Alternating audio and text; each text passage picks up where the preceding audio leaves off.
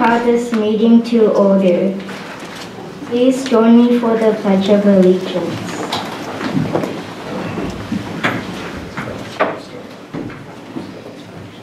Pledge allegiance to the flag of the United States of America and to the republic for which it stands, one nation, under God, indivisible, with liberty and justice for all. Roll call, please. Councilmember Jacobowski. Here. Councilmember Tall. Here. Councilmember Udi. Here. Vice Mayor Shepherd-Romney. Here. Mayor Huang. Here. Mayor for the day, Victor Towle. Here. The agenda is posted 72 hours prior to each meeting at the following locations: City Hall, the Crowell Public Library, and the Recreation Department. The agenda is also posted on the city's website. The city welcomes public input. Members of the public may address the city council by completing a public comment card and giving it to the city clerk prior to the meeting. At this time, the public may address to the city council on items that are not on the agenda. Pursuant to the law, the city council may not discuss or take action on issues not on the meeting agenda. Government Code Section 54954.2. The mayor reserves the right to place limits on duration on anyone of comments. Staff may be asked to follow up on such items. Is there anyone wishing to speak at this time?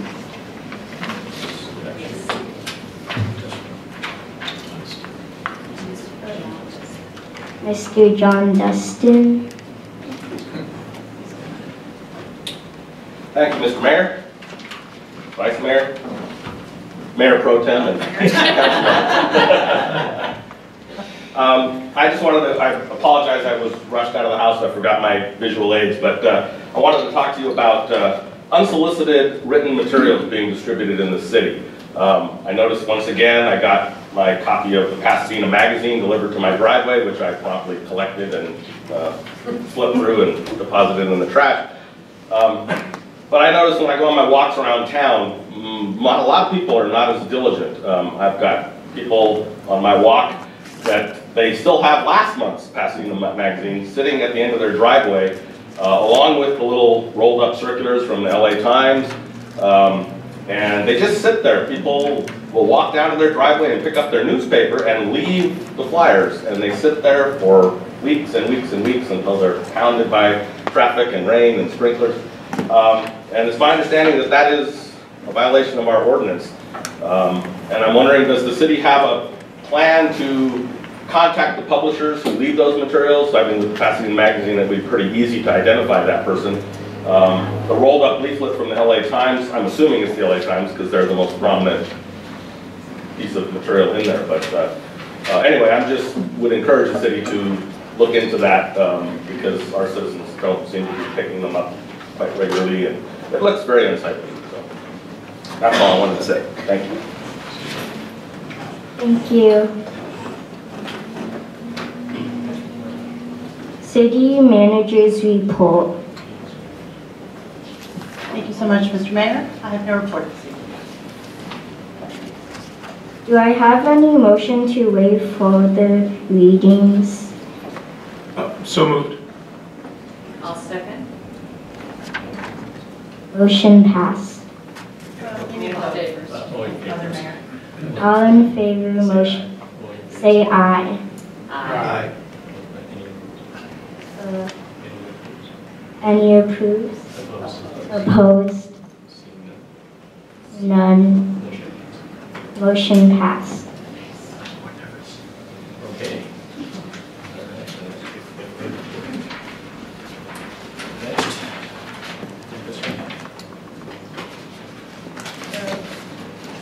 Presentation of certificate to Victor Towle, Mayor for the day. Good job. I'm good. I want to thank Mayor Tala and his parents for their generous donation to our schools. I've got some questions for Mayor Tao. Which school do you go to? Valentine Elementary And School, what grade are you in? 5th And who's your grade. teacher? Mrs. Wilderman. What's your favorite subject? Math. Wow. All right. Well, that's exciting. What do you want to do when you grow up? Be a paleontologist. We were hoping you'd say councilman. The kid does math. He knows better. Thank you, Victor. You did a great job. Okay, let's get a photo, please.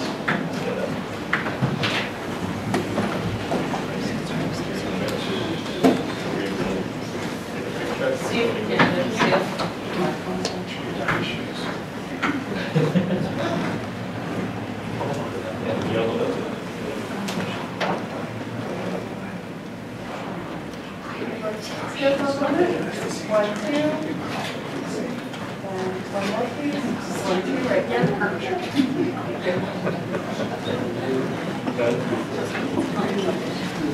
you, Mayor. Thank you. Now I was thinking by the time he's old enough to be a paleontologist, he'll be digging up our boat. That's a great idea. Great job.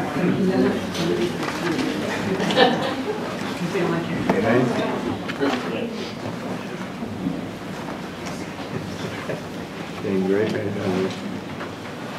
I know you prefer to be up You guys there. done? Do you have any brothers and sisters? A bunch of people are going to be leaving. Okay, go and show that to them. Show them that you were mayor today and have them listen to you. Outstanding. At least till midnight, right? Great job. Thank you. Thank you. Next, we have item number 2, recognition of placement of Seaman Carley's name on War Memorial. Director Brown, please.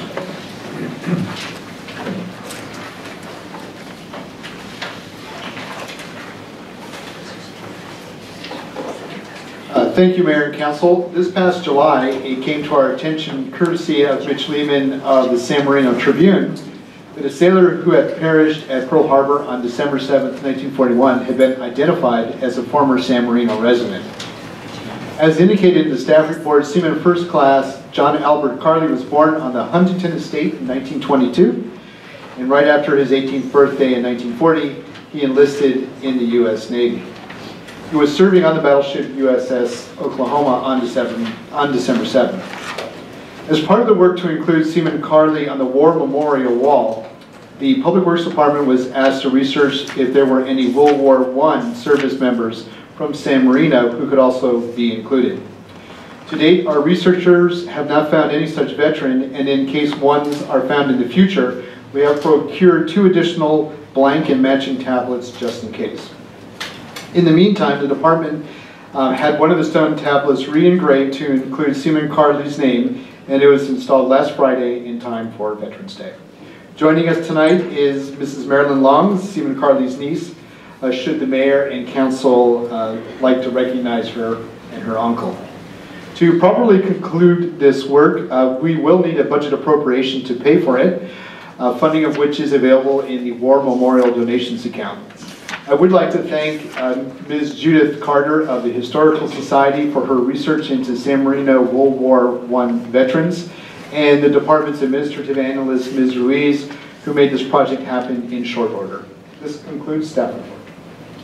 Thank you. Questions? Councilman Top? I have none, but I would love to hear from the niece one more time. I heard her Thursday at Rotary. It was a wonderful presentation. Thank you. Thank you very much. Well, I brought a picture of my uncle. This is John Albert Carley. I don't know the exact date of the photo, but it's obviously he was in Hawaii at the time. He was just slightly over 19 years old when he went down with the Oklahoma. And as I said, my sister and I gave DNA samples to this identification process 6.5 years prior to him being identified. It took that long. 50% about 50% of the 429 that perished aboard the Oklahoma have now been identified, and other families are waiting, but it's wonderful closure for us.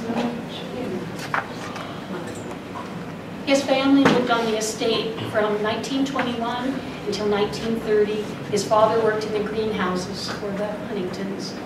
Thank you for honor. Thank you very much.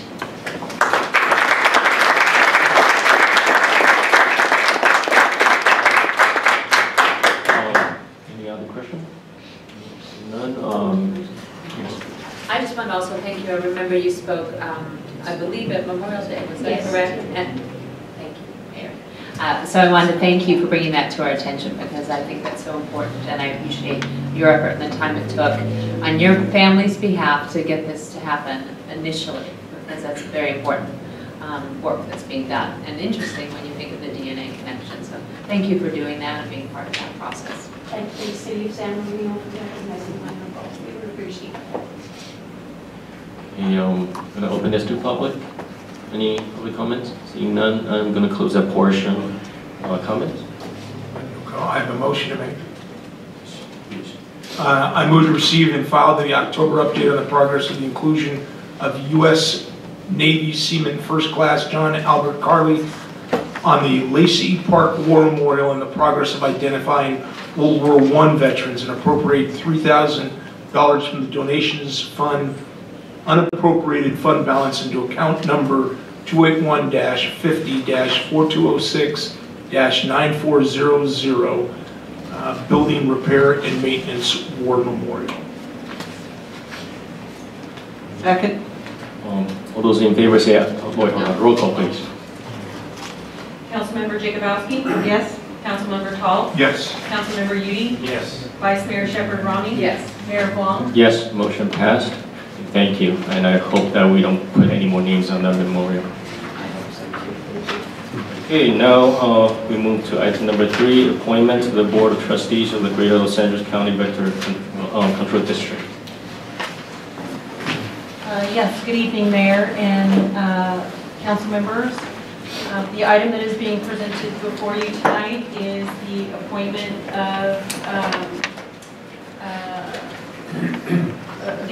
to the Board of Trustees of the Greater Los Angeles County Vector Control District. The board notified the city clerk's office that the appointment for Scott Huang was expiring as of January 6th of 2020, and we are required to make an appointment by that date. I have been in contact with Scott Huang. He is interested in being appointed for an additional 2 years. So the appointment for January 6th, 2020 would be a 2-year term, which would end, January 3rd, 2022. So with that, that's all I have to present. The staff recommendation is that you approve and appoint Scott Huang. Any question? Yes, please. We appreciate Scott taking on this duty and his timely report. He's done a great job. Okay, now I'm going to open this to the public. Public comment? Seeing none. Any more comments? Do we have a motion? I move to reappoint Mr. Scott Huang to serve on the Board of Trustees for the Greater Los Angeles Vector Control District for a 2-year term ending January 3, 2022. Any second? I'll second. All those in favor say aye. Aye. Any opposed? Seeing none, motion passed. Now let's go to consent calendar. Is there anything that wants to pull? Pull number 12. Item number 12. Anyone else? I want to pull number 5. So do I have a motion for items 4 through 11, except 5? And 12. Oh, 12. So moved. Any second? I'll second. Roll call. Roll call, please. Councilmember Jacobowski? Yes? Councilmember Tall? Yes. Councilmember Udi? Yes. Vice Mayor Shepherd Romney? Yes. Mayor Huang? Yes, motion passed. Now let's go to item 5 first. Yes, first of all, I do appreciate the greater explanation that occurs and the notes that are provided, but I do have a question on page 157 of the report. We talk about the increase of administration, and you point out 5A. And in 5A, you give an explanation for about $54,000 of the $68,000 in change over the previous year. And if you're going to explain it all, because otherwise it creates a suspicion. Do we know what has happened to the other approximately $14,000 that is an increase over the previous year? Or is this something you might have to report back on? You're talking, just to be clear, you're talking about note 5A? Note 5A. You say the increase was 68,000, and it's due for 3 reasons. Legal services is 24. Oh, I see. You're saying there's 14,000 left unaccounted for. Yeah, 17,000 in legal expenses, and then salary-related expenses of 13,000. That, unless my math is wrong, does not add up to 68,000. It adds up to 54,000. So what I'd like to know is what was the other 14,000? Is it just general increase in costs? Is there a specific expense item that didn't get related in the note? But when we have it, you did it in the previous month. You did it in a lot of these, but when this gets left unexplained, it creates anxiety and it makes it more difficult for me to sleep at night. We don't want that. We'll go back and look at the notes and figure out what the rest of the increase was. I would just say, thank you for bearing with us for the last year. As you know, we've been operating as an interim finance director. We've been short-staffed in that department, so I appreciate all the work that the department's been doing. This clearly is a whole. We will find out what that 14,000 is, and we can go to report that. Do you want us to just let you know the email? Would you like to report it? I would like it reported publicly. I'd like the report to be amended and reflected accordingly so that the public has an opportunity to know how it's done. So are you not going to? I'm not going to, I will not move. If someone else wants to move its acceptance, that's up to them. But I will not. I just want it all appropriately accounted for. And I realize it might be an oversight, but... Sure. And either way, we'll report on this in the December meeting. Yeah. Since we're holding item 5, may I ask a question? Yes, Are you done? I'm so done.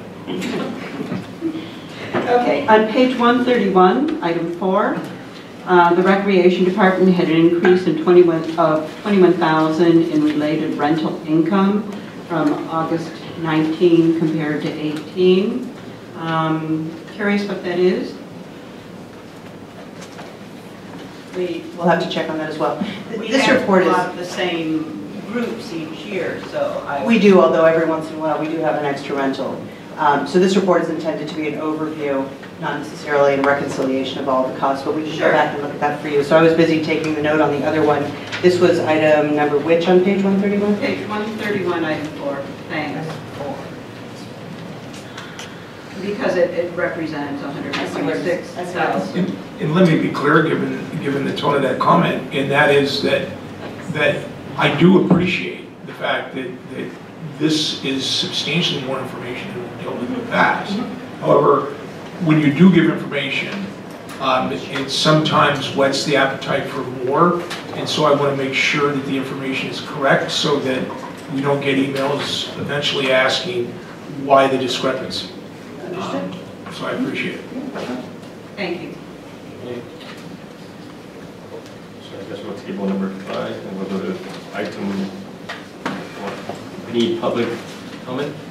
All right, 5, no, good. All right, then let's move to item 12. I would appreciate an explanation for the $288,000 for a $3.5 million project. It just feels pretty high to me. Well, thank you, Mayor and Council. In preparing for what seems to be the largest single resurfacing project in recent memory. I wanted to ensure that we were going to be able to deliver the project on time, on schedule, and on budget. So in my experience, projects of this dollar amount necessitate a dedicated engineering perspective, a dedicated engineer to do the design work, and then a dedicated construction manager inspection service to make sure it gets done in accordance with the plans and specifications. So what I did earlier this year was send out a request for proposals. I received 2, and as it describes in there, after going through the selection process, TransTech, who is currently our city traffic engineer, provided the best proposal in terms of how they were going to approach the job and their approach and the expertise that they brought. The other firm was not qualified and really submitted a very poor proposal as to how they were going to do the work.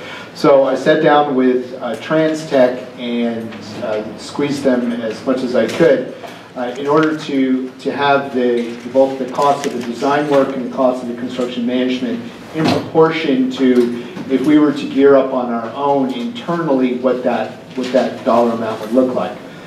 The $33,000 fee for design services is less than 2% of the total project budget.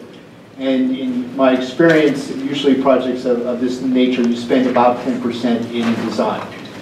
Did you say 33 to 65,000? 985 for design. Well, I think if you take a look at Or am I not? Exhibit B1 of the agreement, which is Right. page, No, I know. okay, But- 328.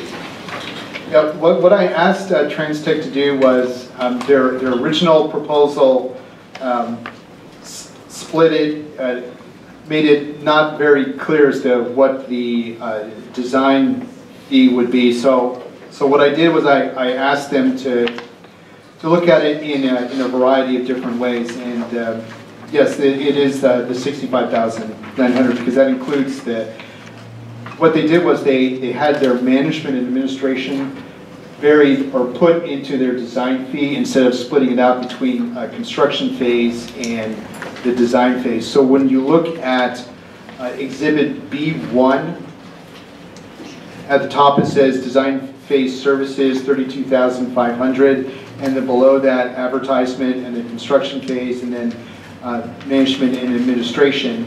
They're showing it based on the phase of the project versus in B2, which was in their original proposal, sort of did not characterize it or categorize it rather in the locations that we in my profession traditionally look at. What's your design fee? So I did that in order to have a basis of understanding what's their design fee, what's their construction management fee, within the general parameters of what you see in the civil engineering industry.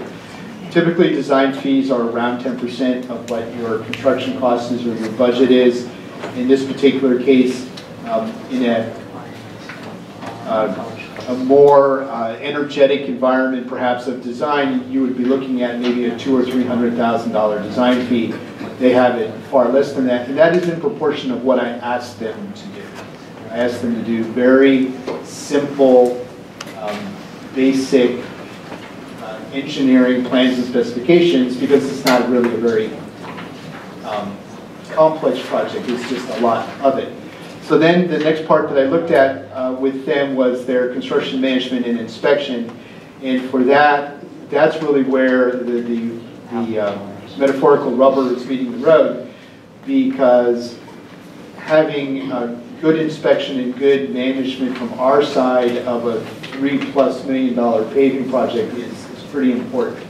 It is 3 times the size of the project that we did in-house this past year, and it does exceed our abilities to keep up with it while performing all the other great things that we do in the city. So from the perspective of the general cost of construction management is anywhere between 10 and 20% of your total budget as well. And so you're looking at that's a little bit more closer to what the industry would typically see for a project of this magnitude. In my experience down in the South Bay, we would do $5 million a year of resurfacing, and our design costs were usually around $300,000 a year, and then an equal amount, maybe actually a little bit more for the construction management, because you're doing a lot of work in a variety of different locations in the town. It's just not focused in one area. The contractor is moving about the town, and you want to make sure you have full-time eyes paying attention to all the different work zones that they have going on. So that is, in a long roundabout way, why we've come up with this and why the costs are what they are. How many weeks of paving do you think it will be? I mean, it's probably 6 weeks of work, if not 8 weeks of work. From the actual laying of the asphalt? The laying of the asphalt is usually a very fast process. It's the preparation, it's the grinding process, it is the traffic control process. There is things that you do to have the contractor prepare. There are gutter replacement that goes on. What do you think the estimate is for the prep to the finish in terms of weeks for $3.5 million? It's probably 100 working days, I would estimate at this moment. You know, because I did the quick math on their estimate of 1,260 hours, that's 30 weeks. Mm-hmm. You know, that sounds like that's more supervision than the work being done. Well, I did ask them that when they're here, they provide a full crew. So more than likely, it's more than one individual that will be here. There's also the management of the contractor, making sure the invoices are being paid, and that's obviously office work. That's not the field work, which is really critical to make sure that they're progressing in due course and that you're getting what it is, that you're getting what you're paying for. And hiring a consultant for this, are there other ways to provide the same supervision that would be less expensive? Well, I could be so bold as to say if there was another professional engineer on staff, that would be part of the duties of that engineer to be responsible for performing those roles. Yeah, because what I'm obviously thinking about is a part-time or a different consultant and not an engineering firm, and how come this is paid for separately than from the asphalt or from the street reconstruction company? I would assume that would be part of their scope of work as well. I'm just having a hard time getting my head around $290,000 for a $3.5 million project when it's not coordinating lots of subcontractors that do a building, the building is pretty straightforward. It's really the construction management inspection, which is the engineering service. The engineering portion of it is really straightforward. It's very simple bread and butter work, especially as I've designed the layout for the designer, that it's very simple, like the plans that we did last year, which were very, very simple plans, but enough to communicate what we wanted to do. But then the less you put on the plans, the more you put into the field. So you want someone out there that's upholding your standards of what it is that you install. You could certainly look for a part-time person to do the work. That is not necessarily, from my perspective, as desirable as having someone full-time that, as they're not working on this project, they're not just billing you for that half hour, they're also doing other things engineering-wise within the city to help deliver projects. I'm sorry, did Paul have the last comment? So, and I've used part-time employees or part-time consultants. I'm certainly sure that there are helpers and personnel issues related to how you characterize them. But if you have someone that is on staff, they can be monitoring this project while simultaneously working on something else, so you get the benefit of that. If you have someone that you've just hired for a single assignment, it's very similar to having a consultant. Is when you need them, they're here, and then when they're not, they've gone away. So if you have someone here that's working that project out in the field, but at the same time can be doing design in the office, at the same time can be doing other engineering work in the city, you're gaining more more benefit out of your personnel costs. Did you look at what the county might cost to come in and provide the service for us? I did not look at the county. That would be interesting. Can you legally? Yes. I mean, you put it out for bid, but they'd have to, The county does not normally come in on a piecemeal basis. yeah, you put it out for bid, you get so many bids back. I'm looking for a creative way to provide the same service, but not spend close to $300,000. Oh, well, I appreciate that. And I know the county isn't that far away, and I visited them once, and they had a menu of prices that they would do things for. So I think it would be worth a call to see what other ways we could provide the same support and maybe do it for less. I also had a problem with this, but I'm not sure about the county move, but in terms of hiring TransTech, because it is a large design firm, and this project, I think, as you said, is not that complicated. There's just a lot of it. And so I tried to figure out the math based upon their numbers and based upon, and essentially you're paying almost, well, $46,000 a month for them to oversee this. And that's a lot of money. And whether that comes out in terms of a part-time person or an outside consultant or county, I think that that is too much to manage something that is relatively simplistic in the sense like we've been repairing our roads and you have done it. I understand the scale is more ambitious this year, but not to the tune of almost $300,000.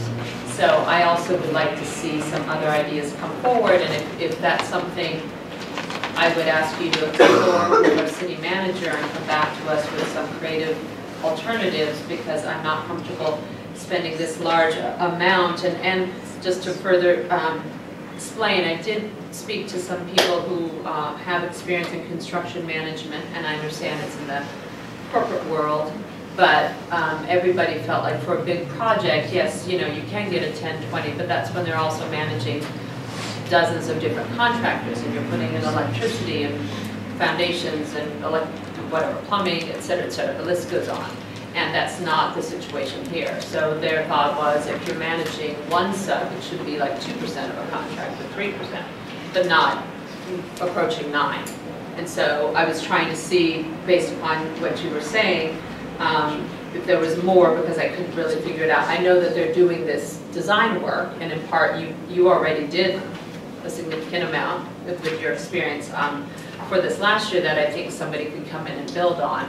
And that's something I know needs to be done, and I don't know if you have the time or the scope to do it for this project. But the management issue for me was just too much for the fee to come in at over $225,000 or thereabouts for them to maintain, and particularly when you look at the time. I mean, that's a significant amount of money you're devoting to, in addition to the cost of actually improving our streets. What's your deadline on this? I mean, when do you have to have somebody in place to start the work? We would like to go out to bid, and this winter is the best time so we get the best price. That's my understanding. The Vice Mayor is absolutely correct. The best time to go out to bid is about in January, because the contractors are lining up their work. The further you get into good weather, the more they get busy, and the more now you're paying a premium for their participation here. If I might offer the council, the critical item in this particular item is getting the design done, and can we cut it and separate it? We could slice it, and I've talked to the two TransTech, and they're more than willing to just do one part as I go back and look at these other options. We have time for that. It's the design part that I start to get a little. And the design is 32.5? That's 32.5. I would appreciate it if we did that. I like your suggestion. I'd be comfortable going ahead with the design, and then let's figure out if there are different ways to do the supervision. I'm totally up for that. My whole goal is, because this is a very large project, I want to make sure that I get it delivered to you, and then we start building it in the spring, so that when it comes July 1st, I come back to you and say, okay, that project's done. I want to spend another $3.5 million, and you'll all be excited about it. Councilmember Grabowski had a question. Yes, I have a question and a comment. And I'm sort of coming at this from a different angle. Those of us, and I think most of the council members have attended meetings with other cities like the League of Cities or the Council of Governments, and we know how big TransTech is. And they do have a good reputation. But that sort of worries me in terms of eliminating competition. They really are huge, and to that I have a question and a comment. You said the second proposal had a poor understanding of the project. Did they make any contact with you, or did they simply submit what might have been an appropriate bid? They submitted a proposal, and in reviewing their proposal, they did not understand the simple language I used. Basically, I need a very simple set of plans and specifications. I gave them a copy of last year's project, and I said, I want you to provide me a proposal on this, and that if your proposal was acceptable, we would open up your costs and see what you were. They did not understand that at all.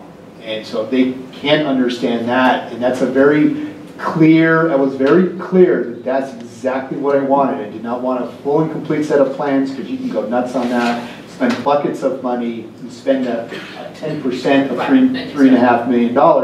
Totally not necessary here. And if they were not understanding that, I was not very confident that then their construction management end of things was going to be any better.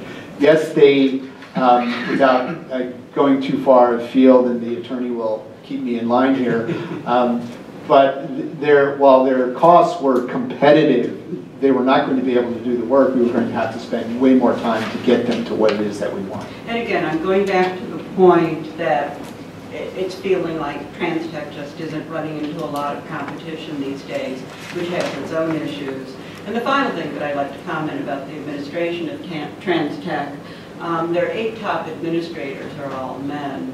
At this point, there are enough women graduating with STEM degrees that they might want to think about diversifying, since they're really covering a lot of the state with their projects, and we hope that you can maybe pass that along. They're a huge company, and we just want to see more complete options when we are bidding. Thank you. Yes, and I have a question as well. What was the reason that you did not include their numbers so that we had something to compare it to? Is that a legal requirement, or because when I see other reports, I see that we're getting, contractor A bid this, B bid this, C bid that, D bid this amount. This was the lowest, but for some reason we didn't feel comfortable. It's up to you to make the decision. That didn't happen in this instance. All we got was TransTech. And I was wondering, was there a legal reason for it? The Business and Professions Code protects the proprietary information of their cost proposals from everyone else. So you're required by state law to select based on qualifications. So you rank them based on qualifications, and you take the first one, you say, and you open up their cost envelope. And if you don't have sticker shock, or you can negotiate with them, then you work through the process with them. If you're unable to complete satisfactory negotiations with them, then they're discarded and you go to number 2. How in the past have we had comparative bids? We've had at least that information. You're allowed to do that with public construction contracts and non-engineering or architecture design services. They are protected by law, not have their information publicly disclosed. Well, so the only thing that would have been protected in this instance is the design. The remainder would have been subject to our... It was all part of the professional services that they were going to be offering. So that was covered in that. These are public contracts too. I mean, how can you as a city council decide whether or not you're getting something appropriate, have a public hearing over it, not have the information? But once again, I'm probably complaining about the city and the state. It's happened a couple times this year. Sometimes there are public, sometimes they're not. Yeah, that it depends upon the services, and because of the Business and Professions professional insurance sections that Michael's talking about. It specifically covers and protects the professional services of architects and engineers.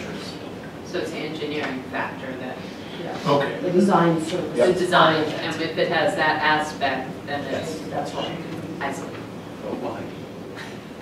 Ask the legislature, but it is to protect their proprietary information. And whether you agree or not, that's what they have put in the Business of Protections Code. I do, and I don't mean to be starting a battle with another council member over something that is probably appropriate to hint at. But we as a council, unless we're dealing with a minority-owned business and they get value from that, we shouldn't be in any way trying to dictate the way they do business or who manages their business. And I understand your comment, maybe. It is merely a comment, certainly nothing that we can put into a contract. A company this huge, with that much business in the state, it's simply something that we would like to see. No means beyond that. Okay, I'm just, Okay. I understand. All right. Any other questions? Okay, then I'm going to open this to the public. Any questions from the public? Any comments? Seeing none. Okay, now back to comments. Councilmember Yudi, you want to start? Yeah, I like the breaking the proposal into two and go forward with the design and hold back on the supervision and figure out a more creative, cost-efficient way to do that. I just can't believe that, what $250,000 to supervise, for 30 weeks is, there's got to be something there. Councilmember Jakubowski. I can support further exploration. Councilmember Toll. I concur with breaking it. Vice Mayor.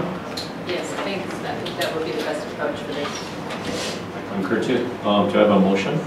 I move to award a professional design services agreement in the amount of $32,500 to Transtech Engineers of Chino, California for the design services for the FY 1920 street rehabilitation project and authorize the city manager to execute a revised agreement on behalf of the city. I'll second that. Roll call, please. Councilmember Jakubowski? Yes. Councilmember Tall? Yes. Councilmember Udi? Yes. Vice Mayor Shepherd-Romney? Yes. Mayor Huang? Yes, motion passed. Thank you, council. Thank you.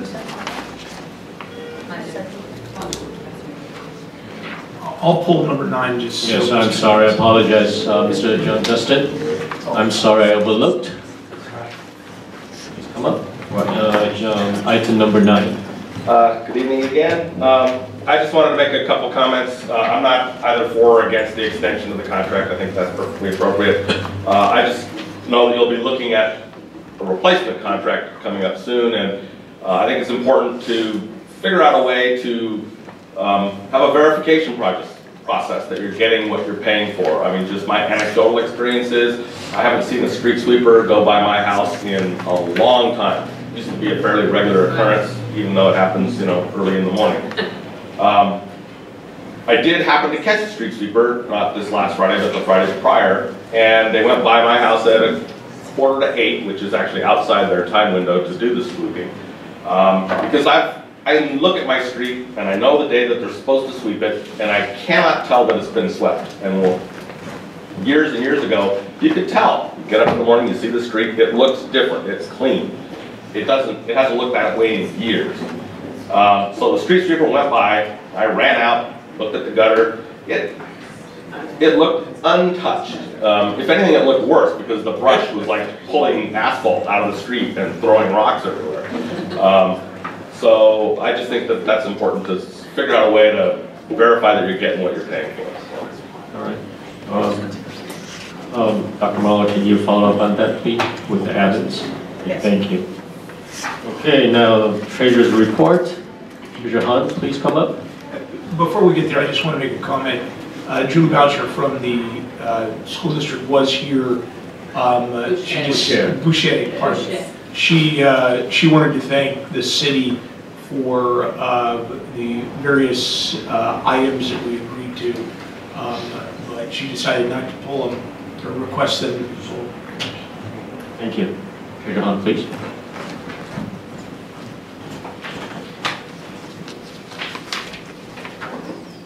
Mayor, Vice Mayor, council members, and Mayor Powell. Still here. Nice job, Mayor. I promise this is going to be short, all right? As of the end of September 30th, we have a total of $28,620,000 in our portfolio, out of which we have 49%, about $14 million and change in our bank accounts, and 28%, about $8 million and plus in LAIF, 15%, about $4.2 million in CDs, and 8%, $2.2 million in various bonds. The interest rate on LAIF is about 2.28% as of the end of September. CDs, we're looking at 1.95, bond is at 1.56. But the negotiated interest rate on the money market account is at 2.47%. So that's why we have a lot of our liquidity in the bank accounts. And in my package, I always include the reserve requirement maintained by our current financial institution. So they maintain a lot more than what's required by state code or government code. The total portfolio, combined portfolio interest rate for the end of September is about 2.26%. For the month of September, we purchased 2 CDs, and they're top grade CDs, all at our maximum $250,000 FDIC insurance coverage. One is at 2.5 years tenor, and the other one is 5 years. And we will be getting our first property tax payment in December, so we will be monitoring our reserve balance and invest the liquidity accordingly. And that concludes my report. Thank you. Any questions from the council? Yeah, I have a quick one. With your schedule on page 394, it would be interesting to see, a month-end tally going, so we can see how the reserve is growing or declining. Sure. Because it's 28.6 now. Do you remember January about what the cash and investments were in January? I can pull the report. No, just I guess. Okay, all right. We'll do. Thanks. Any other? No. Any question from the public? Thank you. All right, thank you. Next is new business. Oh, yeah. I move to receive the report. Second. Those in favor say Treasurer aye. and non-fault. Second. I second. All those in favor say aye. Any opposed? Seeing none, motion passed. Now new business item 14. Thank you so much. This item you'll see is directed to you by the police department. This is actually raised by our city attorney's office, so we're actually going to have our city attorney present this item to you. Good evening, Mayor and council members. The vehicle code gives authorities to cities to prohibit or restrict parking during all or certain hours of the day. And so, pursuant to that, the city of San Marino has adopted an ordinance that sets forth its various parking time limitations and requirements. One of which is that currently that someone cannot park a vehicle from 48 consecutive hours on the street. The vehicle code also gives authority to cities to tow vehicles if a vehicle is left standing on a street for 72 or more consecutive hours. And for some reason, that portion of the city's ordinance, which states that vehicles can be towed after 48 hours, does not line up with the authority granted to the city under the vehicle code. And that's vehicle code section 22651K as in K. So the bottom line here is that the city should amend its ordinance to comply with the authority given to it under state law with respect to the 72-hour parking requirement.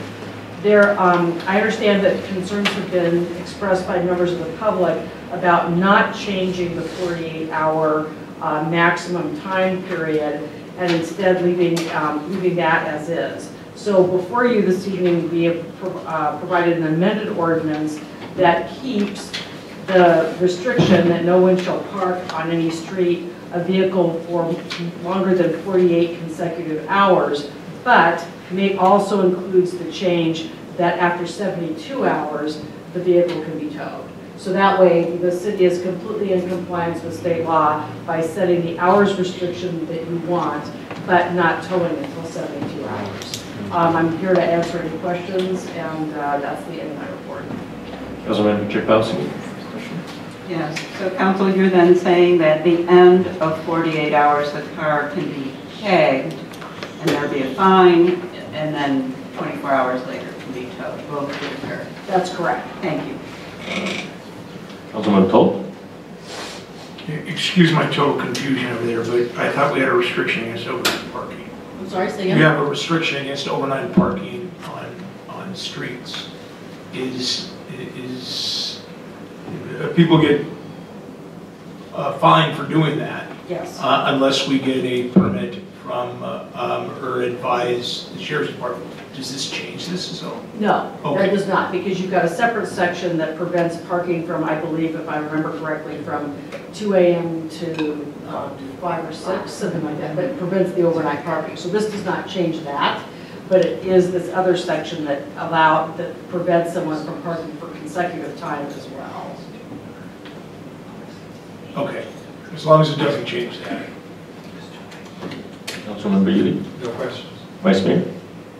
No, I just wanted to thank the city attorney because we spoke about this today, and I appreciate that you modified it so that the 48 hours, which is the wish of the community and the residents, will still be part of it, and it just gives the authority now more clearly to our police department than when they can do the towing. So I think this is a perfect compromise that we're trying to respect the community's long-standing wishes in this regard. So thank you very much for your prompt work. Okay, thank you. Any public comments? Seeing none. Any comments from the council? Do I have a motion? So if you give us just a second, council is trying to revise the motion.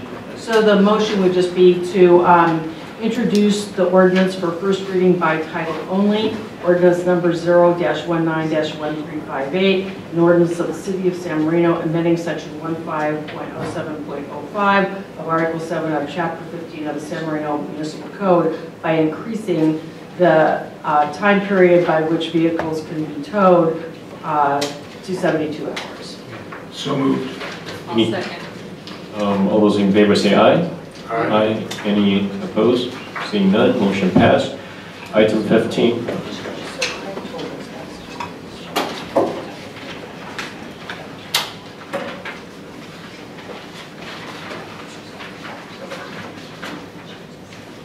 Thank you, Mayor and Council. The City Council adopted an economic development plan as a priority initiative for this fiscal year. The goal of this plan is to develop incentives and programs that facilitate the improvement of the city's commercial corridors. The first step to developing a program was to form a team to help staff and the council liaisons to develop ideas and strategies for this plan. The team meets regularly twice a month and includes Councilmember Jacobowski, Councilmember Udi, includes Shelley Boyle, which is a current Planning Commission member, Kelly Karpiak, who is the owner of the Toy and Bookstore, Isaac Hong, who has multiple businesses along Huntington Drive, Karina Madilian, who has a business on Mission Street, Nancy White, who owns a frame shop, and Linda Zadoyan, who owns the San Marino Cafe. The city has also onboarded Barry Foster of HDL Econ Solutions to provide up-to-date demographic information to the city. To date, Barry has provided the Insight Market Study, which is attached to the staff report. This study includes demographics and analytics that are within the boundaries of the city. In a few weeks, Barry and HDL will supply the city with an additional insight market analysis that includes the trade area, which includes demographics and analytics of information that's outside the city. The final deliverable will include a 3-year economic development action plan that will help shape the direction and focus of the team and the city. In our meetings, the team has discussed a variety of issues, including code barriers, parking options, administrative roadblocks, streamlining the process, incentive programs, as example in the staff report, the facade improvement program, as well as the small business program, and target demographics.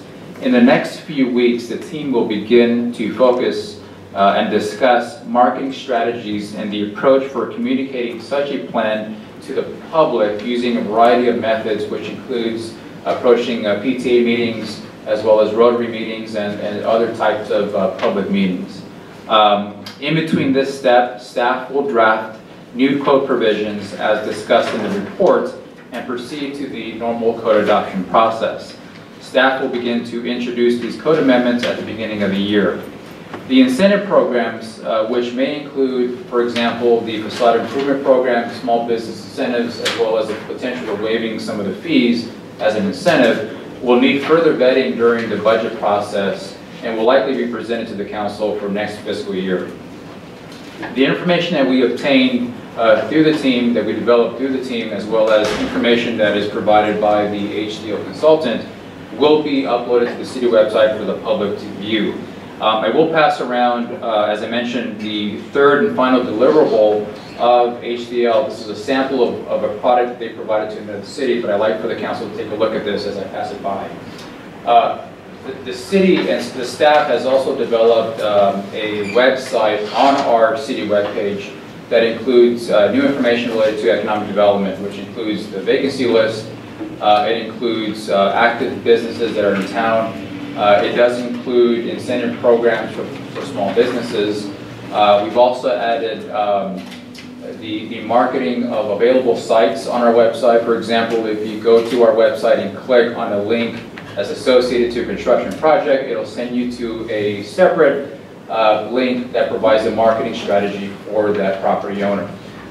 Staff has also developed some tools for ourselves that help sort of visualize sort of our plan. And we developed a map of the central business district to identify a lot of the districts and the nodes that are currently available to us in the city. That map is fairly large. I do have it rolled out at the public counter for anyone who wants to go and see it. I'm hoping that I can condense that to put that on the city website. But for now, if anyone is interested, it's out on the counter for the meantime. And so with that said, I'd like to give a moment to our council liaisons to provide comments and feedback before we move forward. First I want to, thank Aldo and Stephanie, and you should know that, to get meetings twice a month, it is pretty stout, and to get a good representation of businesses to come and participate, it's a good process that they're running. And I think it's important for us to, get ready to financially support this so that we can attract more businesses, and the businesses we have, I'll say protect them, because I've been in business a lot, but I've never had the guts to sign the personal guarantee in the lease. So those people that have the guts to do that, I have a lot of respect for, and I think we should support them. And I'd also like to thank Aldo and Stephanie. I know Aldo has attended a number of different conferences and training where some future wave thinking has been going on. And similarly, I'm very, very impressed with the business owners in town who have voluntarily given their time to this effort. As we know, in the coming years, retail is changing. Stores as we know them are becoming multi-purpose. Much is moving out and different concepts are coming in. I am extremely impressed at this very, very early stage of the creative thoughts that are coming about. And I too share Councilman Udi's hope that we can bring some exciting new concepts to you in the new year. Thank you. Councilman Matold.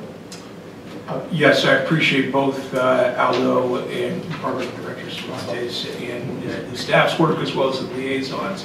The one point, and I've been appreciative of the effort, but I don't want to send any misinformation out there to the public with respect to us, suddenly decide to open a CVS in town or anything like that. So that they understand that through the concept of this council liaison and as well as the local business owners, that what we're trying to do is make sure that we remain the same in the environment, except we improve the environment that they operate in. Thank you. Vice Mayor. I also would echo my fellow colleagues' comments about this being done. I did have a couple questions, so I don't know if we're just questioning or commenting at this point. But in your summary here, I was most interested to see the facade improvements because I do think that is affecting our businesses. And so I appreciated the effort, and I don't know if people are interested, page 418 of our, 419, is you actually talk about the financials of the incentives. This I don't know if you, yeah. And so in here it said, excuse me, $10,000 per facade is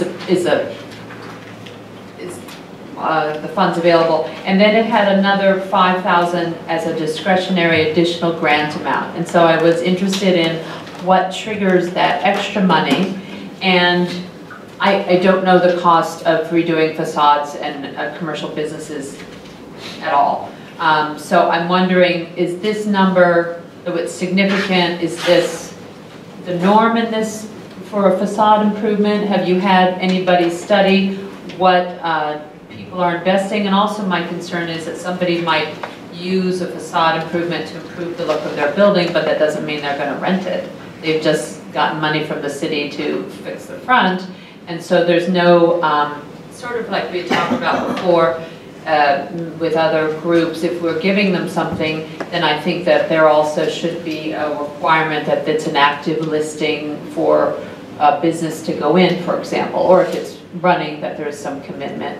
I know they can't come back again within 10 years, but I also wanted something to say, no, when you're going to put a business in there, it's not just to improve a vacant storefront, which we seem to have an increasing amount of. So I don't know how you draft that properly, but I do know that other cities do have facade agreements, so I'm sure there's, that's my suggestion for something to add, but I think that's a brilliant way to get, and hopefully update the look of our commercial center a little bit, and again, attract people who drive by and businesses to come here.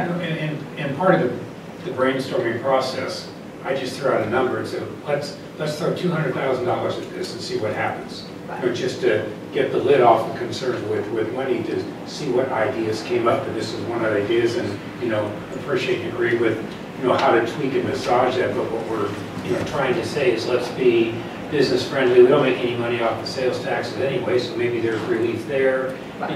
If it looks more attractive, more consistent, might get a better look and feel. So I think the committee is taking that spirit forward. No, I think it's brilliant. So I was very happy to see that. I also was interested, I think on page, hold on for a second, there was one other thing in the report of the work that's been done so far that I wanted to ask you about, and that had to do with the vacancies. So I do see, and I thank you, because I think at the town hall we didn't have this information, so it's been provided, page 449 of our packet. And I was interested to see, so is this up to date? And are these truly vacant, or are these things that are open for sale or for lease? Because, for example, like Colonial Kitchen obviously is still operating, it's not vacant. Right. But I know that they're interested in selling the property. So I'm just wondering, this encompasses that situation as well as flat out vacant space. Well, it's as of a month ago, it was up to date, but the way we label that list is not so much of a vacancy list. We label it as a business opportunity. Okay. And so the reason why Colonial Kitchen is on there, although it's not vacant, it is for sale, which is an opportunity. And so we want to sort of get away from using the word vacancy, rather using a positive word of opportunity. Okay, and so you need to update the... Right. It says vacancy. Right. Yeah. Okay. And is this the type of thing, is this what you're referring to is on our website? Correct. So if somebody was interested, say, in looking at finding a place, then they could go to this list and drive by and see what's available. Right. Okay. All right. Thank you very much. I appreciate that work, and it'd be good to keep that up to date, and hopefully this will. Yeah, that list, if I may, that list is what drives a lot of our communication with potential businesses. is they see that list and they immediately call me to ask about the property, their lease rates, who the ownership is, so that way we can sort of get them both at the table for negotiation. So in my short history of working this program, that list has been pretty critical for us to start the dialogue process. Okay, and the final thing, I'm sorry, that I need to bring up is, due to the length of time, I think it would be useful to know how long some of the spots have been vacant. Because we have an ever-growing number, and we have some that have been there, I think probably going on a decade of vacancies. And to me, that's a loss of money for whoever owns that, but also it's a loss to the community, because that space that's not serving some purpose is obviously not giving us sales tax, and most importantly, it's more work for our police officers and potentially our fire, because now you have an unoccupied place they're having to check on, keep an eye on, and as we know, related to a house, actually people move in and sometimes worse things happen from there. So there is a criminal element that our city needs to consider, and since public safety is very important to me and the council members as well as the community, my concern is, and I think I spoke to the city attorney about this, and I know that we're going to do a fee structure, that there should be an assessment on vacant businesses, just like we do at homes. They should have to register with our police. There should be a fee that they pay, so because it does cost our city. And I don't know what the proper method is. I know that we're thinking about doing the fee schedule review, sort of, but I wanted to highlight this for you, that this might be something that we need to go in the direction of, because it is costing our city resources, and it's just sitting there vacant, so it's not a contributing in a lot of ways. Those are my thoughts on that, and I don't know. In my research in doing the uninhabitable ordinance, some cities actually have for both residential and commercial. Right. And so we can certainly look at coming back with that ordinance as we're tweaking it at the moment, adding a commercial piece to that, if the council wishes to see that. And I would say yes, but I would also like to see a more significant fee for commercial, because otherwise you're not motivating them. And one thing to say, a resident, might have a house that's held by a family, that's a second home or something, and I don't necessarily want to penalize residents who pay property taxes, but we have businesses here who do have the same concerns, so there should be a cost for leaving it empty. That's my view, or a fee, because it should go to our public safety, support our public safety. All right, I don't have any questions. Do we have any question from the public? Seeing none. Comment? Comments? I just want to thank Director Cervantes and also the council liaisons and all the volunteers for your effort and time. Okay, so this is a receive and file. Do I have any motion? Do I have a motion? I move to receive and file. It's your thing. He's starting quick. Go for it. Okay, somebody please. Vice Mayor made the motion. Yeah. Now you just need a second. Done. Okay, do you have a second? I'll second. Roll call, please. Councilmember Jacobowski? Yes. Councilmember Tall? Yes. Councilmember Eby? Yes. Vice Mayor Shepherd Rami? Yes. Mayor Long? Yes. Anyway, our motion passed. Public hearing, item 16. Thank you, Mayor and Council. The next item is the item regarding the building code adoption process.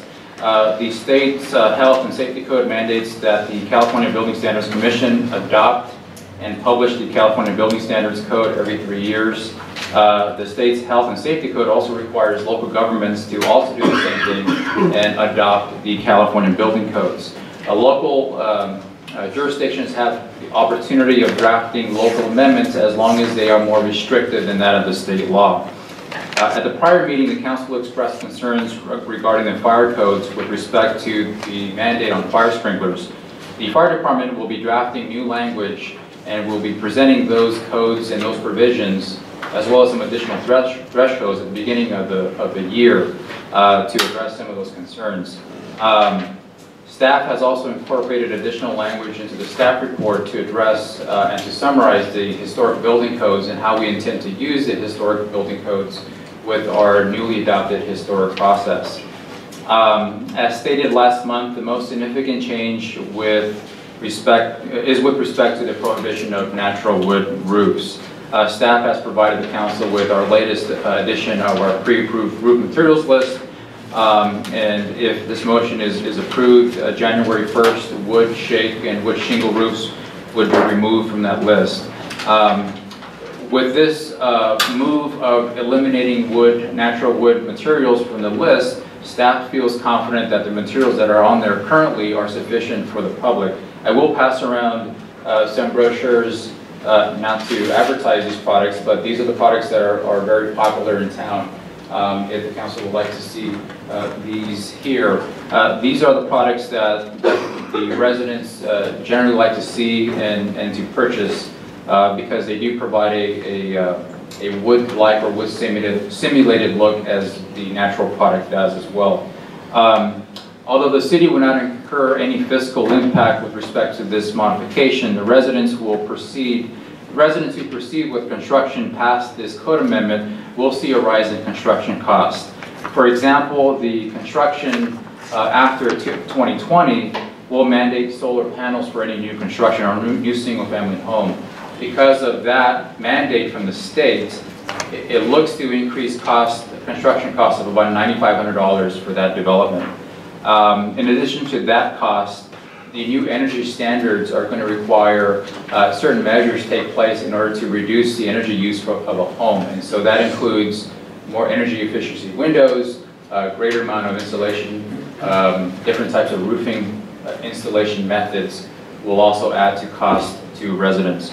And so with that said, staff recommends the council approve and adopt the ordinance number 019-1357 and also adopt the resolution of findings.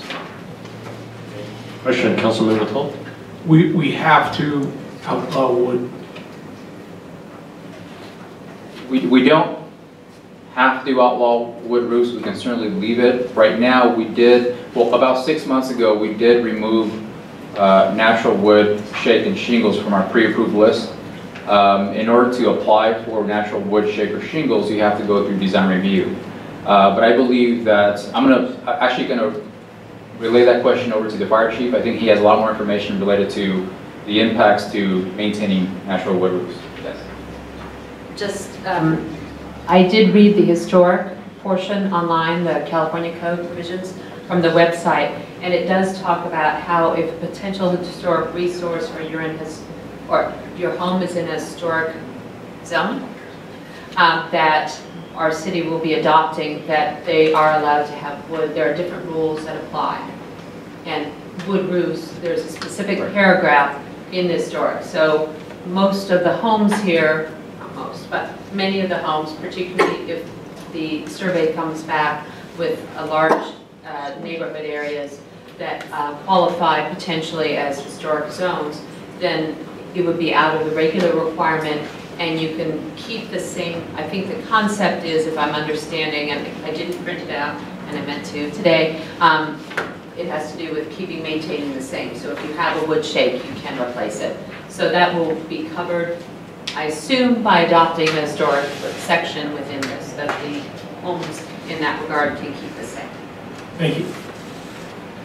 That's my interpretation, but maybe Chief or Aldo. No, it's certainly a wood roof is a character-defining feature of a home, and if it's a qualified historic landmark, it falls under the historic building code, and it protects that. But the building code, the historic part of the building code even applies to zones, was my point. Right. You don't have to have your individual homes. Oh, right. Yes, that's correct. You know, or do work to have that certificate. Right. Or recognize, I guess is a better word. Any other question? Seeing none, any question from the public in public hearing? Yes, please come up. Mr. Rook. I want to talk briefly about the wood shingles issue. You know, there are so many substitute materials that resemble probably cosmetically a wood roof. A wood roof is a very dangerous thing to have. I had one, I had it taken off, but that's beside the point. I think we should continue to be very restrictive even in the historic area on having a substitute shingle material that resembles a wood roof and not use wood itself to very safeguard against fires that it represents. Thank you. Any other comments? But just to answer you, they do talk about also in the historic building code that the treatment on wood shingles will be different. So they have to raise, instead of, I don't know that much about fire retardant treatments of wood, but new homes have to have an A or a B rating, and I believe whichever it is, the historic homes are allowed to have a B rating. So it's wood that's treated as opposed to being. Treated wood has a life expectancy. It washes out. It's only good for about 5 years, and then it's not wood again. And your wood roof's going to last 25 to 30 years, and now your hazard is back again. All right, thank you. I'm going to close that portion of the public hearing. Yes? I didn't know if there was questions, so I Any questions? Or... Thank you. Thank you. Okay, comments? Do I have a motion? I move to adopt ordinance number 0-19-1357 and resolution R-19-28. Do I have a second? Second. Um, And Mr. Mayor, we're going to read the title of the ordinance.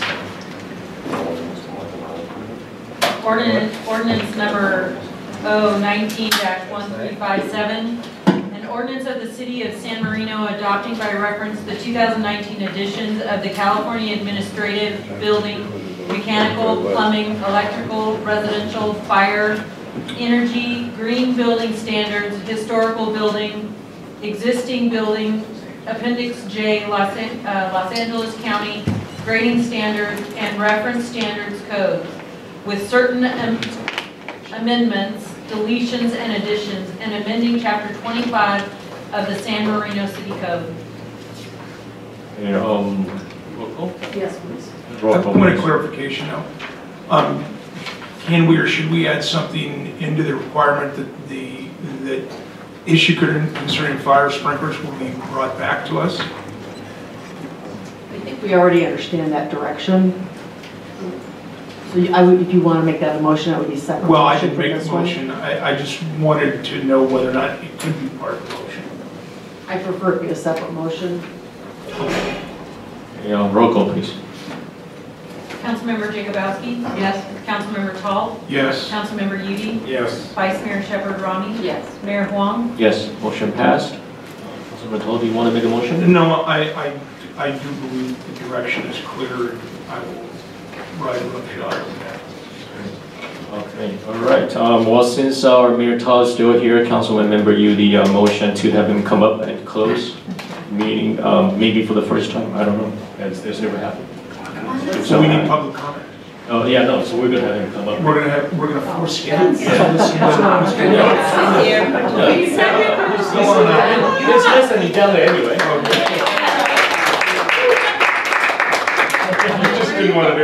I just didn't want to do it, that's right. Yes. I'm not getting paid for this. Okay. Here you go.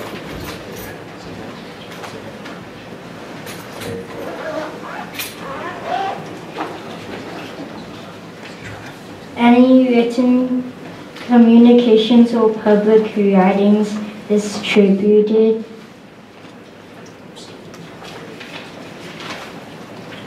until reports. I just have one, but I have a feeling that council knows this, and it's entirely based upon living and breathing in San Marino today. The school board did approve going out in March 2020 for a $200 million bond, construction bond, relating to a variety of projects within our school district. City council calendar, scheduling dates for future council meetings. No changes, Mr. Mayor. Public comment.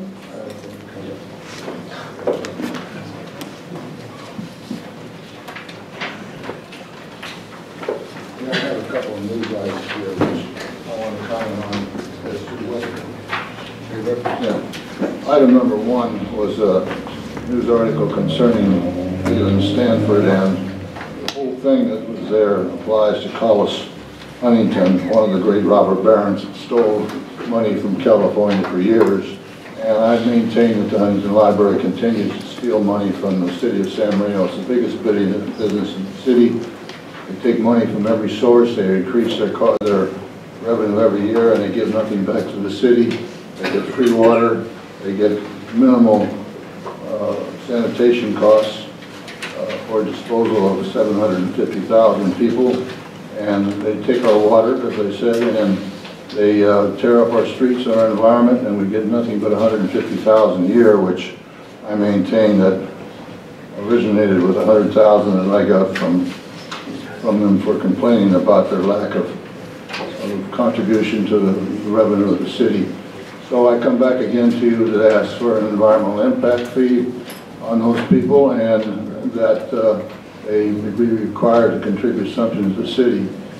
What they give us, $150,000, is hardly the cost of one police officer with a little service and overtime.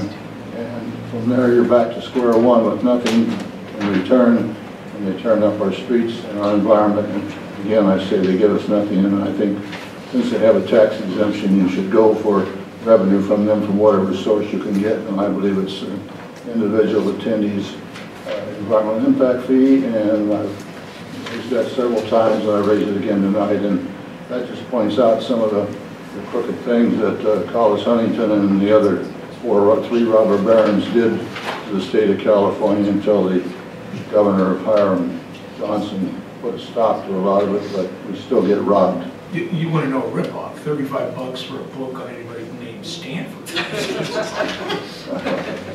Well, this is historic, but it provides a basis for what I wanted to comment on, and that is I'd like to see the city go for getting some money out of those people. The second item I gave you is on pensions. It's a general comment, not specifically regimented to the city of San Marino, but that CalPERS and CalSTRS obligation is terrific. It's going to increase.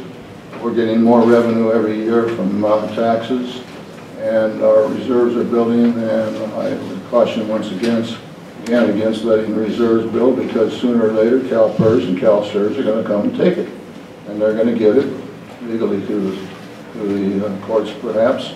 And I still maintain we should spend our money on city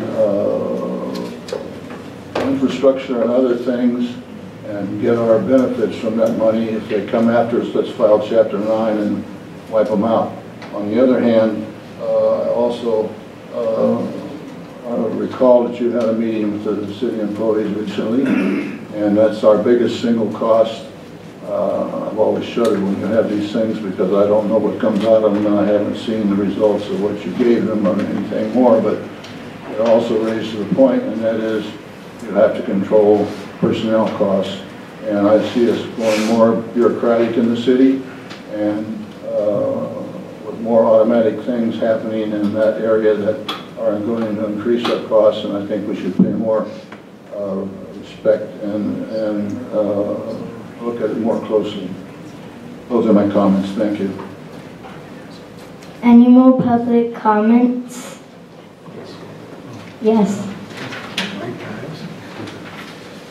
Indulge my long-windedness tonight. I just wanted to offer my compliments to Mayor Tao. I have come to a lot of these meetings, and you are the first mayor for a day that I've seen who has stayed through the entire meeting, so I compliment you on your diligence.